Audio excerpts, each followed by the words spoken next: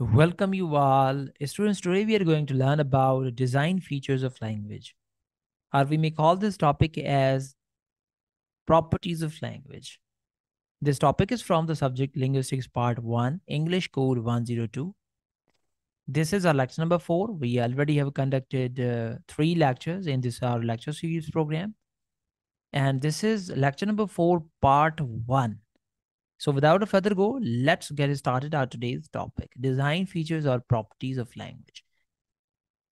Most of the material in this our lecture series program is taken from the book Aitchison's Linguistics. And according to this book, the American linguist Charles Hocket pioneered the useful approach and made a list of design features, or we may call them properties of language, and considered whether these are shared by other animals. And through properties or design features, he has explained whether these design features or properties are um, possessed by other animals, or these are only in human beings. So let's talk about these all properties or design features one by one. Here, number 1, use of sound signals. According to Charles Hocket, that animals may communicate by a variety of means, mean to say they may communicate through gestures or other signals, but humans acquire their sound signaling system. It means to say through use of vocal cords. We use vocal cords for making sound signals for more effective way of communication, and this is certainly more effective communication than animals. Here is another property or design features of language, and that is arbitrariness. We may call this design feature as sawabdeed in Urdu or in Hindi. There is often recognizable link between actual signal and the message an animal wishes to convey. So when we talk about animals, for example, cat arcs its back to warn off an opponent. So animals usually they make gestures for communicating or conveying their message, like this cat. It makes an arc when it warns off an opponent or an enemy. But this arbitrariness is very different in human beings. According to Charles Hocket, in human language, the reverse is true. In the great majority of cases, there is no link whatsoever between the actual signal and the message.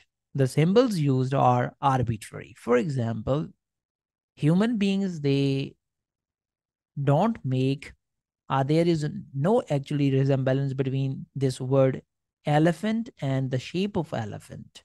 Like elephant is very different than the words ELEPHANT.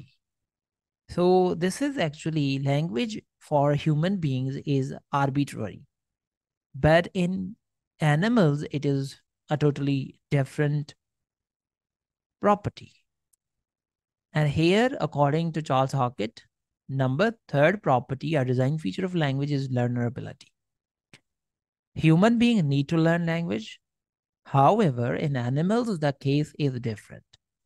In human beings, there is a system of language, and individually people, they learn a language. But in human beings, they do not have patterns or sophisticated way or a sophisticated or developed language, thus they need not to learn about it. However, the case in human beings is very different. Here is number 4th property of language, and that is called double articulation, or we may call it duality. Animals use vocal signals, have a stock of basic sounds which vary according to species. A cow has under 10, a chicken has around 20, a fox over 30 to 40. Most animals can use each basic sound only once. So vocal signals in animals are different. For example, in cow, it has a different sound signals or sounds or stock of sounds. Chicken, it has a different sound signals or sound or a voice, we must say. Fox over 30 to 40 sounds. But this case in humans, is totally different. Human language works rather differently. Each language has a stock of sound units or phonemes, which are similar in number possessed by animals. The average number is between 30 and 40. So the average number of sound signals are duality, mean to say double articulation or articulation is 30 to 40 in human beings. So this is one of the property or design feature of a language. Number 5 property or design feature of language is patterning. According to Hocket, human language has a certain pattern, mean to say we have certain patterns or developed patterns in language. Rather, or on the other hand, animals lack that system in them. So animals, they do not have patterns to follow. They are making their communication in different patterns. Number 5th property or design feature of a language is displacement.